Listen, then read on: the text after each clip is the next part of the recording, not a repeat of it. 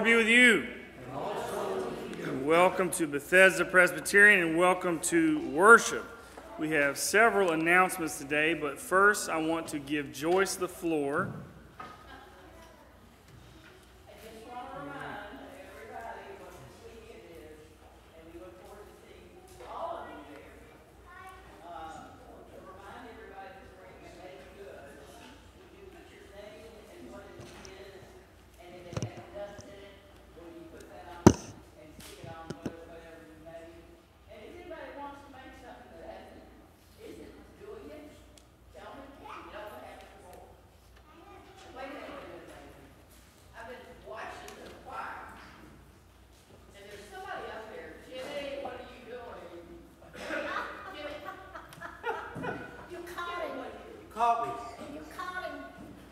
Joyce, I just couldn't help but bring my piece of pecan pie to eat when you start talking about all those baked goods.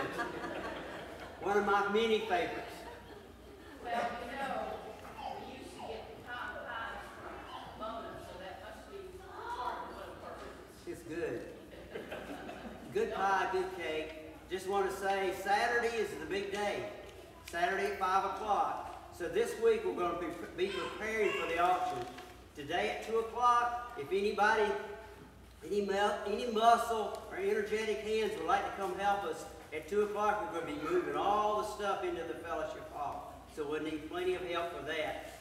During the week we'll be preparing it, cleaning it, and organizing all the auction stuff. And there's a lot of good stuff, and it's still coming in. So anybody up for helping us, you'd like to come, just come this week anytime. There'll be somebody there usually during the day or night. And if there's not, just dig in and move things around how you feel like they should be. If you need any other information or you need a push, come out of the church office and Julie will give you that information. Most importantly, though, at 4 o'clock Saturday, they'll start serving hot dogs. And at 5 o'clock, the auction starts, and we want to make sure everybody comes. Thank you. Okay, so just to reiterate, it is the youth auction November 5th, and starting today, they need help at 2 o'clock moving stuff in the fellowship hall. Let me also offer up a thanks for those who helped out with Trunk or Treat. It was wildly successful, from my understanding, in comparison to last year. We ran out of hot dogs and had several trunks. So thank you for you who served and donated a trunk and visited for Trunk or Treat. Also, just a word about Walker McDonald. If you're following his story, Walker received some burns and he was supposed to be in the hospital for 3 months. Our church is committed to praying for him, and he is home now after about 3 or 4 weeks. So that's praise be to God. His recovery is happening quickly. Also today, we're having the 2 cent a meal, so the children will be running around with buckets collecting your change for 2 cent a meal before the moment with young disciples. Also, we have to remember to fill out your time and talent sheets. Those pledge cards will be distributed this week, and Consecration Sunday is next week. So we'll have Consecration Sunday next week, and we'll also have communion. Also note your bulletin, there's a little typo on the sermon. It's on self-justification. We're preaching on self-justification today because this Sunday is Reformation Sunday, when we remember the Protestant reformers. We also are packing into this All Saints Day and remembering those who've passed away, and we will light a candle for the members who've passed away this year. If there are no other announcements, let's worship.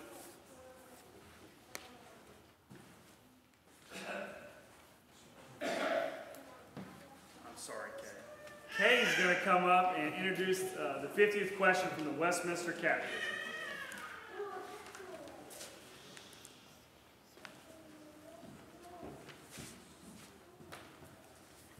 Good morning. Before we do the review, I have 2 things to tell you. First of all, the bookmarks in the Bibles today, we want you to use them however you wish. You can use them to mark the scriptures or hymns, whatever you like, but the bookmarks are for you to use today in worship. And the second thing I want to tell you is starting next Sunday, November 6th, we are going to have our first birthday celebration. It will be we're going to celebrate celebrate. I guess you could call it celebrate. The birthdays of the people who were born in the month of November next Sunday. And it will be during the breakfast time. And breakfast starts around 9:15. And we want you to come, and we will talk about the people who are born during November and recognize them. And we will serve a special coffee cake. So please, everyone, come. And we will do this the first Sunday of every month to recognize the people's birthdays that month. So please come. So now we're going to look at question 50 from the Shorter Catechism. What does the second commandment require? Would you read that answer with me? The second commandment requires us to receive, respectfully perform, and preserve completely and purely all the regulations for religion and worship that God has established in His Word. Thank you. Deuteronomy 32, 46, and 47. This is Moses as he was speaking to the Israelites before they were going into the Promised Land. Take to heart all the words by which I am warning you today, that you may command them to your children, that they may be careful to do all the words of this law, for it is no empty word for you, but your very life. And by this word you shall live long in the land that you are going over the Jordan to possess. The word of God is the life of God's people, for through it we learn God's truths, His promises, and His amazing blessings. Hebrews 4:12, for the word of God is living and powerful. From the Catechism for Young Children, question 50, what is justification? And the answer, it is God's forgiving sinners and treating them as if they never sinned. God's word tells us that God loves us so much that He gave His perfect Son so that we could live eternally with Him. We are justified through Christ. Amen.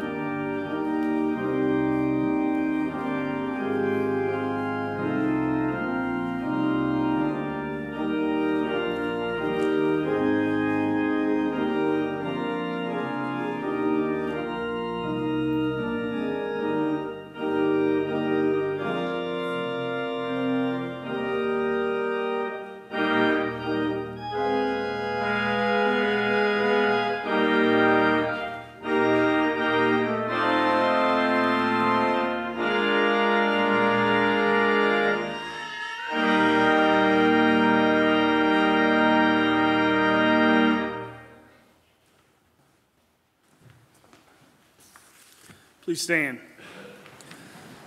Scripture says, if we draw near to God, God will draw near to us. Let us draw near to God with the call to worship.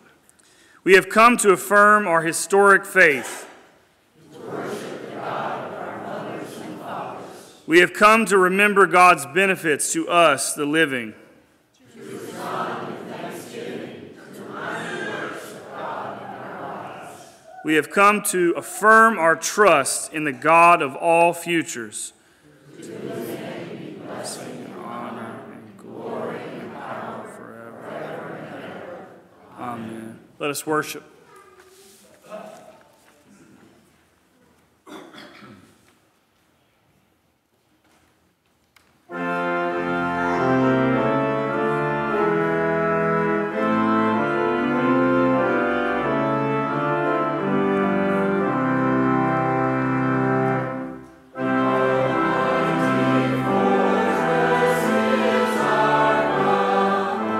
Trust is you and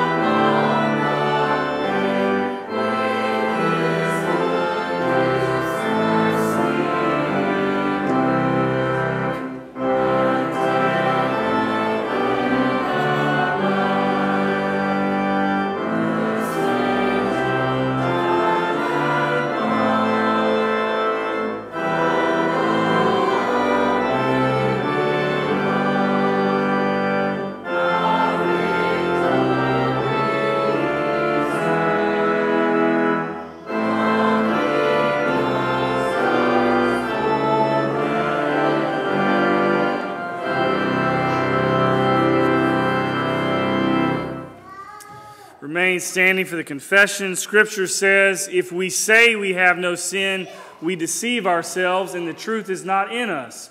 But if we confess our sins, he who is faithful and just will forgive us of our sins and cleanse us of all unrighteousness. Let us pray this prayer of confession together. This day we remember those who have gone before us, willing to stand up for what they knew was right. We consider how you, O God, have called us to stand up for the truth. However, we have often done so without loving others. You show us the truth worth defending is rooted in love for one another. So we confess to you today all the times we have not loved as you love. We fail to be selfless and instead do what feels easy or what comes naturally. Forgive us, we pray. And all God's people said, Amen. Hear the good news. Jesus Christ came into the world to save sinners. Christ has died for us. Christ is risen for us. Christ reigns over us, and Jesus Christ prays for us. In Jesus' name, believe, and you are forgiven. Be at peace. Amen. The peace of Christ be with you.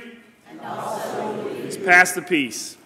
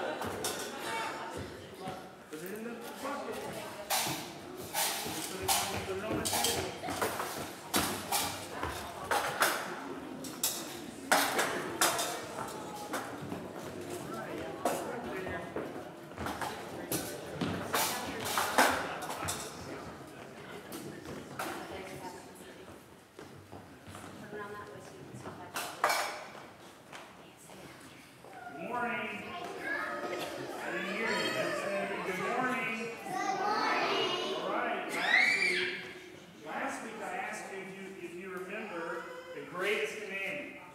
To love the Lord your God with all your heart, your mind, strength. We did a different one last week, but to love the Lord your God with all your heart, your soul, your mind, and your strength. Okay, today we're going to do the second commandment. Does anyone know what the second commandment is? The second greatest commandment.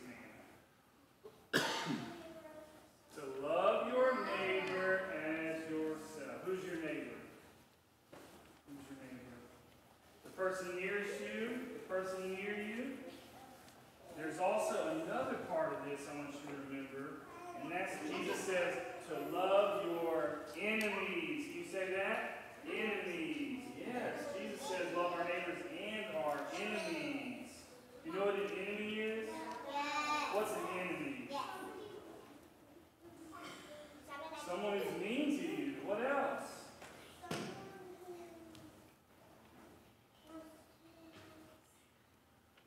Someone who wants to maybe... Oh, yeah, that could be an enemy, yes. Somebody who's jealous. Do you guys have any enemies? No, that's good. Well, when you grow up, you might get some enemies. Okay? But Jesus says we should love our neighbors, and that includes loving our enemies. So I want you to remember that. We are called to love God, and our neighbors, and our enemies. All right? Can we pray together? All right, let's pray. Lord God, thank you for loving us first. Help us to love you, our neighbors, and our enemies. In Jesus' name we pray. Amen. Go in peace and believe in Jesus.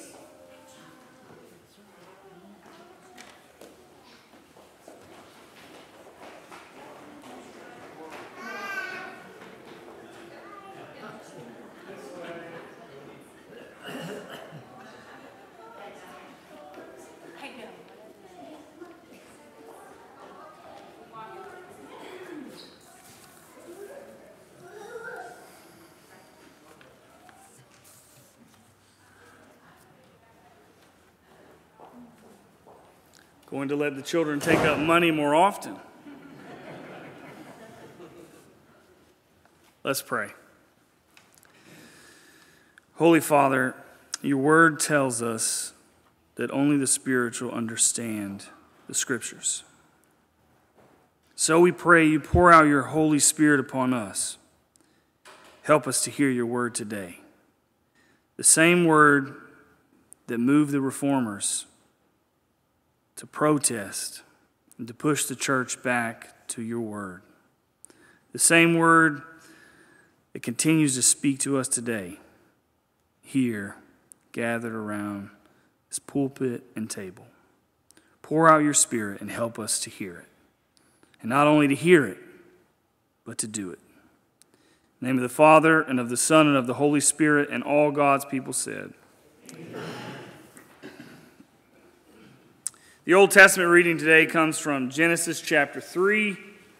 Genesis chapter 3, beginning on verse 1 to verse 13.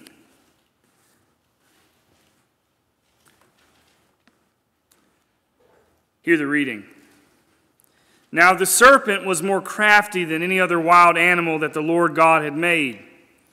He said to the woman, "Did God say, 'You shall not eat from any tree in the garden'?"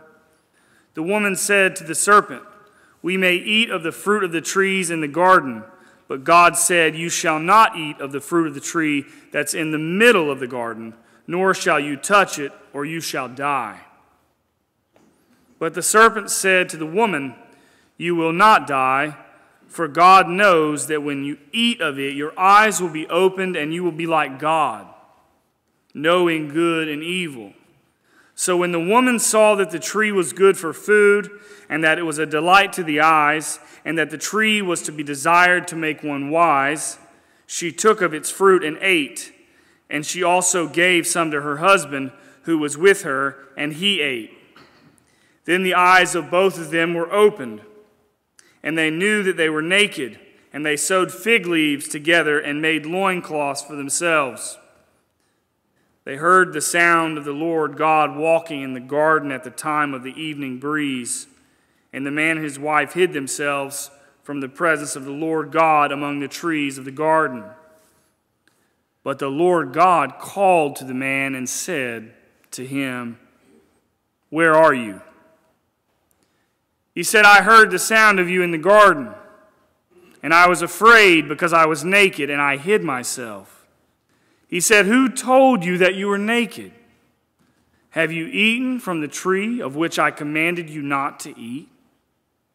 The man said, "The woman whom you gave to be with me, she gave me fruit from the tree, and I ate." Then the Lord God said to the woman, "What is this that you have done?" The woman said, "The serpent tricked me, and I ate." This is the word of the Lord. Thanks be to God. Today, the congregation gets to join the choir on the last verse. And so, what I'd ask you to do, you sing in full voice. Help us to glorify God through our voice and worship. Your words will be up there. Lift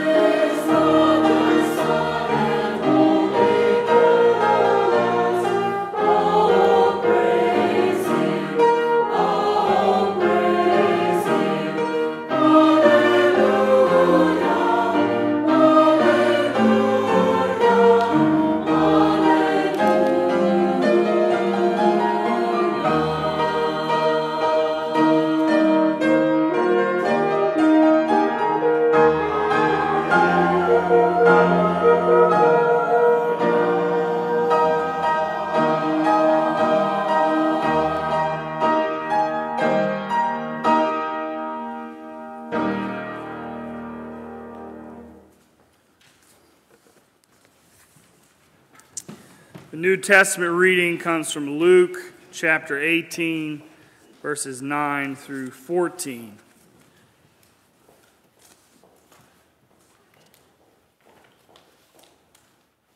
Hear the reading. Jesus also told this parable to some who trusted in themselves that they were righteous and regarded others with contempt. 2 men went up to the temple to pray, one a Pharisee and the other a tax collector. The Pharisee, standing by himself, was praying thus, God, I thank you that I'm not like other people, thieves, rogues, adulterers, or even like this tax collector. I fast twice a week. I give a tenth of all my income. But the tax collector, standing far off, would not even look up to heaven, but was beating his breast and saying, God, be merciful to me, a sinner. I tell you, this man went down to his home justified rather than the other. For all who exalt themselves will be humbled, but all who humble themselves will be exalted. This is the word of the Lord. Thanks be to God. Given that today is Reformation Sunday, I would like to preach a sermon on self-justification in honor of Martin Luther. I know we have many Lutherans in this congregation. And just a reminder that Martin Luther was a man who refused to let the church forget that we are justified. God justifies those who believe. In the name of the Father, and of the Son, and of the Holy Spirit. Now, a good friend of mine, a Lutheran actually, is a reckless driver. Reckless might not even be the right word for it. Wreck-prone would be a better word. He can get you from point A to point B quicker than anyone I know. He has a clean driving record, thanks to a few lawyers. And he's more than competent behind the wheel. But he's a dangerous driver. Dangerous because he has little self-awareness when he's driving. Once we were driving through a very busy city, going, thud. What was that, he said? A Mercedes, Christopher. A Mercedes that just lost its side mirror. No. Did you see it? Yes. Did anyone else? The greatest moment of his deadly lack of self-awareness was a time we were in the mountains. We had 7 people in a small van, and my friend was driving hastily on this winding back road atop a ridge. I can recall it vividly this day. The road was a precarious one. It was about 1.5 lanes, but the sun is setting, and despite the treacherous pass, it has one of the most astounding skies you've ever seen. Even it looks as if the sun is plummeting down from the heavens, diving onto earth, pulling down all the colors of the universe with it. So my friend, he decides to pause and witness God's handiwork. He pulls this 8-passenger van over to the 6-inch, I guess you could call it a shoulder. No guardrail, no lines, just a massive drop. My friend Christopher, he climbs out of the driver's seat. He walks around. He stands in front of this van, and he gazes out at this once-in-a-lifetime view. The rest of us remain in the vehicle. There wasn't much space on the shoulder, you'll recall. And we're equally wowed by the scene. Our eyes are glued for a little while. In one of those moments that you just really don't know how long it actually is. And then my friend finally climbs back into the van silently and goes to put the van into drive. But he stops and stares at me, almost blank white, and our eyes meet over the gear shift.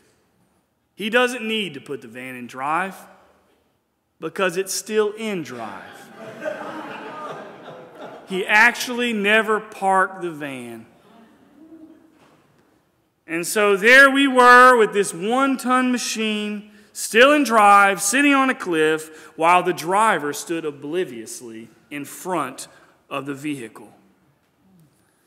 We discovered that the only thing holding the van from plummeting into that precipice was a small rock that I named "Thank You, God." You can imagine the headlines. If that rock had not been there, 7 passengers found in the bottom of this valley, van obliterated, driver mysteriously run over by the van he was driving. Now, I've told him what I think, what I know about his driving. I've used kind words, direct words, even choice words in the moment. But finally one day he looked at me and he said, "You know, when a lot of different people have been telling you the same thing over and over and over, you begin to think, hey, there might be some truth to it." And all that goes to show is that there's a tremendous irony about the human condition. The self doesn't really know itself. Even though we're in the driver's seat, so to speak, of our lives, we don't always see, know, or want to own up to our weaknesses.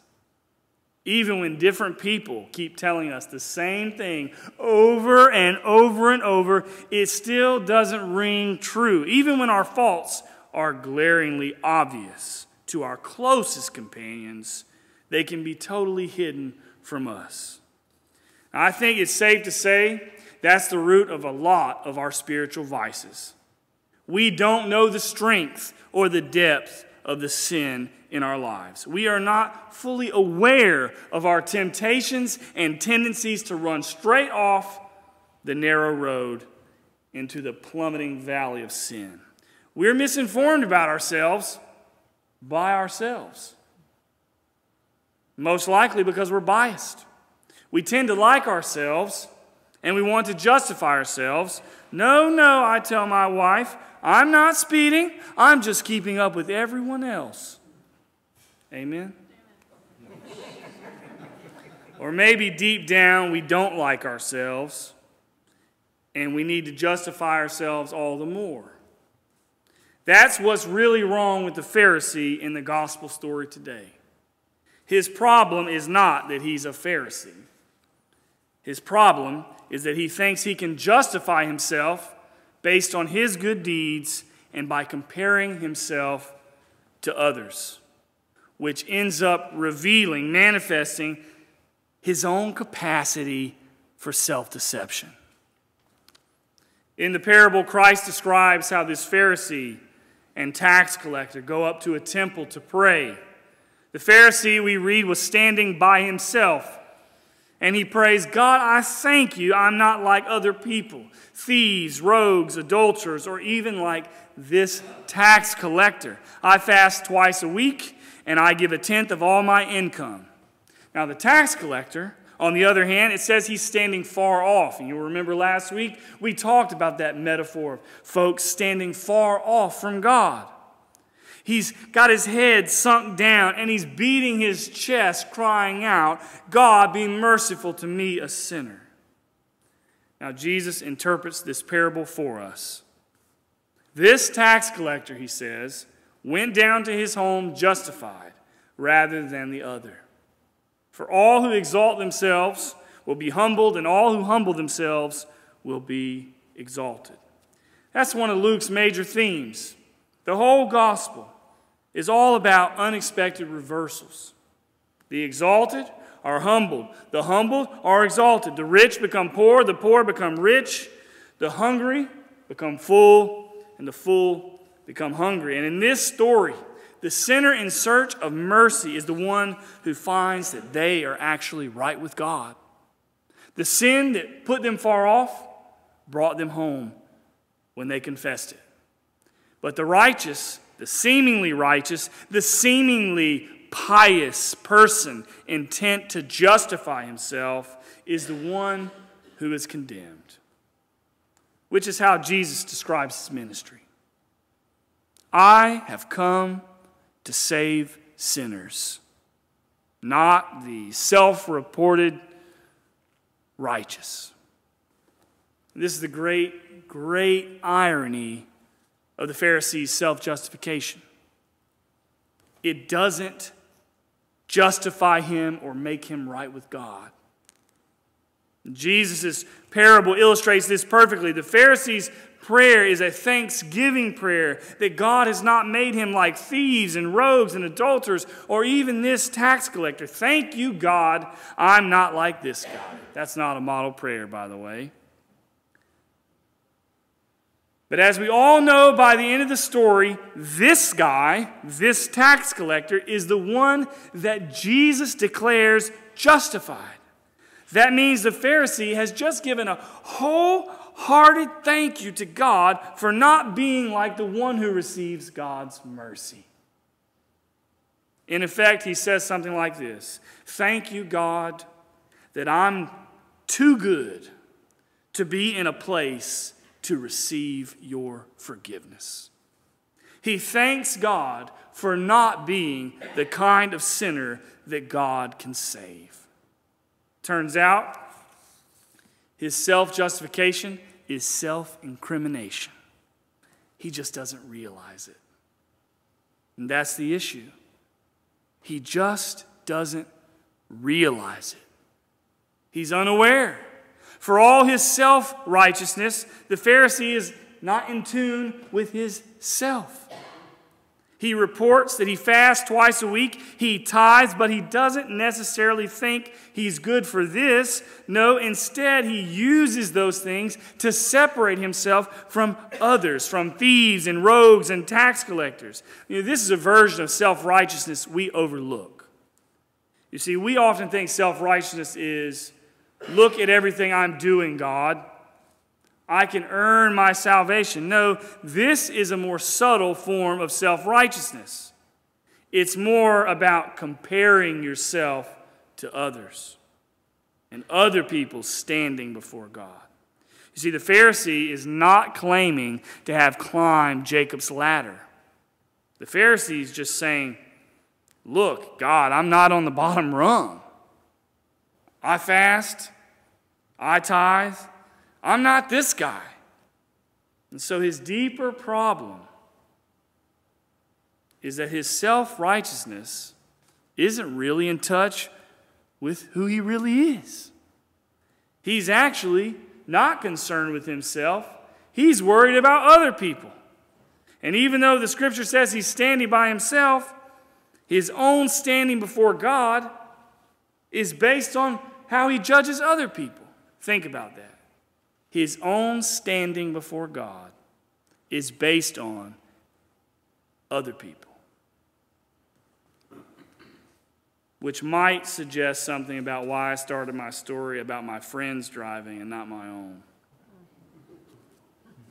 After all, my wife does have an invisible brake pedal on her side of the car, and she has used kind and repetitive and choice words while I'm driving too. But I still have a hard time believing her. The Bible tells us that self-justification and measuring ourselves against others is this sinful reflex that's deeply ingrained in our lives. And in our Old Testament story today, we see this in the very beginning. God says, Adam, why did you eat the fruit of the tree of the knowledge of good and evil when I told you not to? He says, well, Eve offered it to me. And if you notice, he doesn't just say, Eve offered it to me. He says, Eve, the one you gave me. He's blaming God there. It's dangerous to blame your wife, but it's really dangerous to blame God. Eve, who offered to me. And then he says to Eve, why did you eat the fruit? Well, the serpent gave it to me.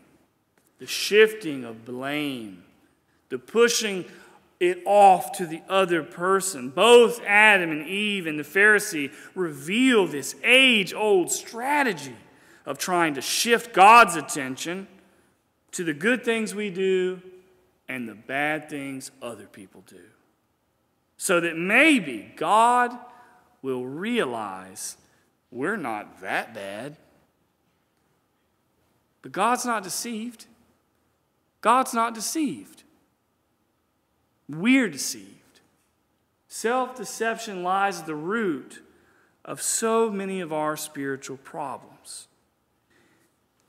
And it's because it's hard to come to terms with our faults and our weaknesses. It's easy to recognize the faults and weaknesses of others, and we want God to have the same perspective. Now, driving, I think, is the perfect illustration of self-justification. It's never more obvious to me where self-justification comes alive and condemnation comes alive and our condemnation of others comes alive than when we're driving, especially on one. But this capacity we have for ironic delusion, self-delusion, it touches every area of our life, not just on the highway, but in our hearts, our minds, in our churches. Notice, all this doesn't play out in the world. It plays out right there in the temple, near God. It plays out everywhere. But the tax collector, Jesus gives us the tax collector because he's a different model. He sees himself for who he really is. He sees himself as a sinner. And by doing that, by looking at himself, notice he's not looking around. He's standing far off, looking at himself. He's got his head down, beating his breast. He has no need to look around and point to others. It's a lesson for us. When we come to terms with the gravity of our own sinfulness, when we come to terms with all of our moral failings, and when we regularly examine ourselves, and we make a habit out of confessing our sins and our deep need for God's mercy, we have a great safeguard from the temptation to look to and point at others. Look at them, God. I'm not as bad as them. When we practice confession and seek God's mercy regularly, we won't delude ourselves in thinking we're more righteous than others. And so this Reformation Sunday, don't compare yourself to others. Confess your own sins and thank God that he justifies us through Jesus.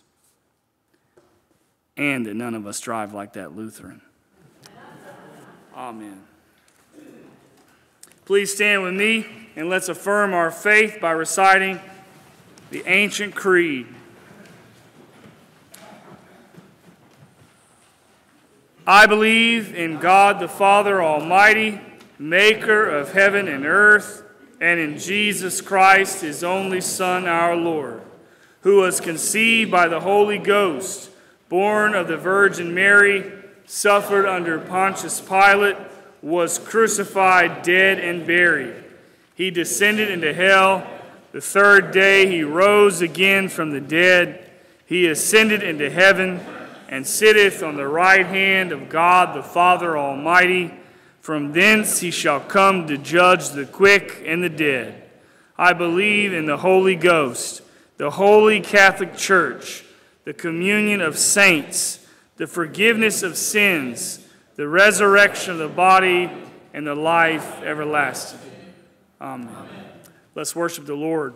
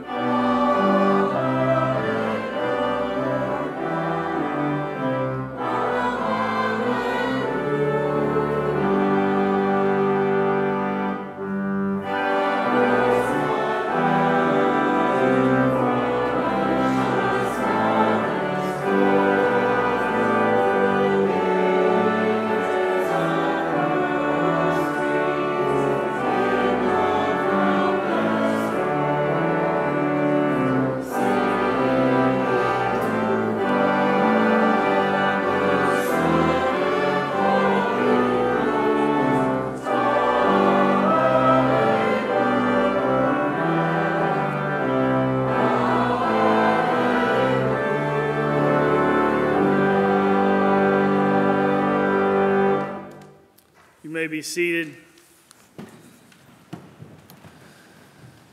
Scripture says, don't give under compulsion. God loves a cheerful giver. If you give today, give cheerfully.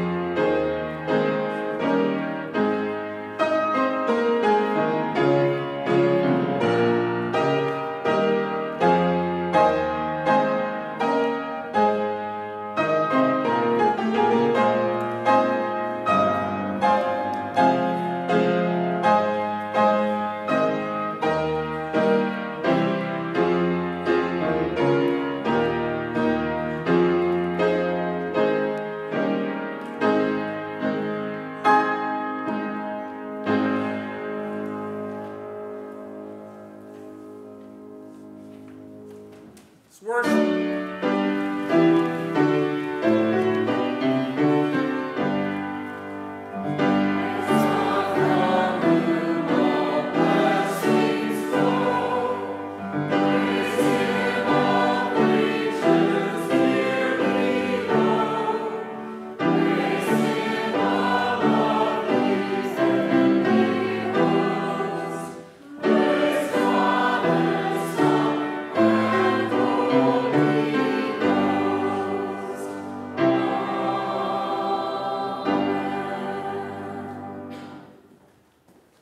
The Lord be with you. And also with you. Lift up your hearts. We lift them to the Lord. Let's give thanks to the Lord our God. It is right to give our thanks and praise. Let us pray. It is truly right to give you our thanks and praise, O Lord God.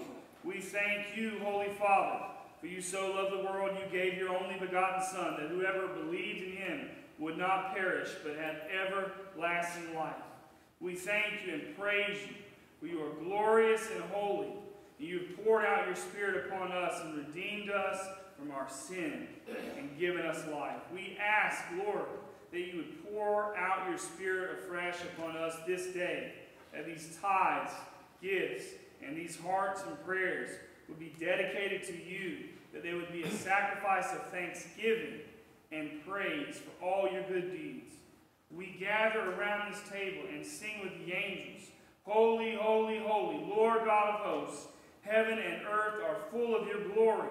Hosanna in the highest, blessed is he who comes in the name of the Lord. Hosanna in the highest. We pray not only for ourselves, Lord, but we ask that you would remember our world and especially our nation. Remember those who lead it, the President, Congress, legislators, and judges.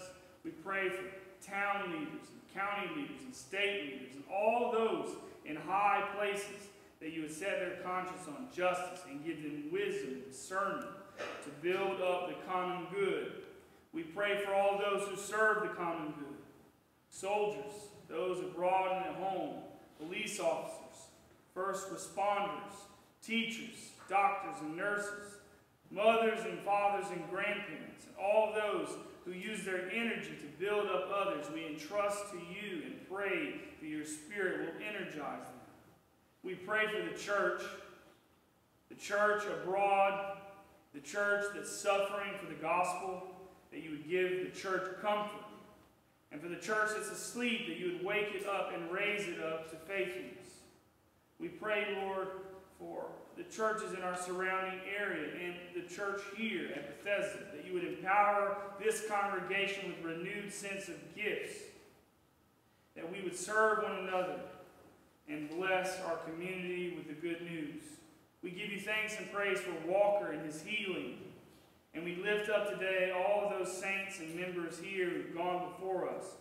Ray, Johnny, Catherine, Dottie, Georgie, Luis, Jane, Doris, Dot, Patty, and all those other loved ones we lift up to you. We ask you to remember the lost, the lonely, the widow, the orphan, the broken, and all who need you. We live to you through Jesus Christ our Lord, who said, Our Father, who art in heaven, hallowed be thy name. Thy kingdom come, thy will be done, on earth as it is in heaven.